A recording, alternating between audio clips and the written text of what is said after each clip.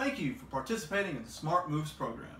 For those of you that received a binder, the pages for this session will be on the bottom of this video. For those of you that did not receive a binder, you can access our pages on our website, www.dhfunforkids.com. Just look for the Smart Moves program. We hope you enjoyed today's session. Welcome to session 4 of the Smart Moves program. In today's session, you will learn the skills that help you become effective and polite communicators. Today's essential questions are: what is good communication, and how does speaking and listening help me become a better communicator?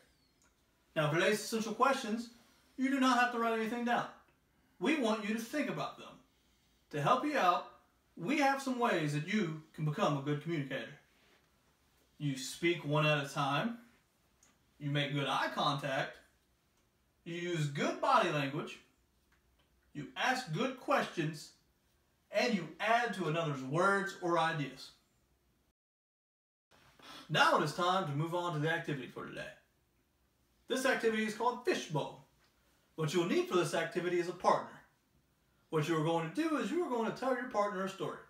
Now this could be about your favorite day ever in school, your favorite activity and why, your favorite subject in school and why, or any other story. What you're going to do is you're going to turn to your Fishbowl checklist page.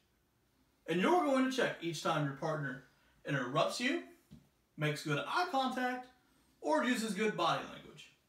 For those of you that do not have a Fishbowl checklist page, we have it on the board for you. After you get done telling your story, your partner will then tell you a story, and your partner will use the same checklist.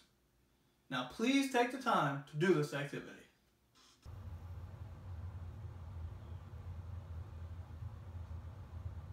Thank you for participating in today's activity. In today's session, you learned and participated in good discussion. Now we want you to reflect upon what you learned today with these two questions. Which communication skills are you good at? And which communication skills do you need to work on? Also, do not forget to write for session 4 on your What I Like About Me page. For this session, I wrote, I am good at making eye contact in conversations.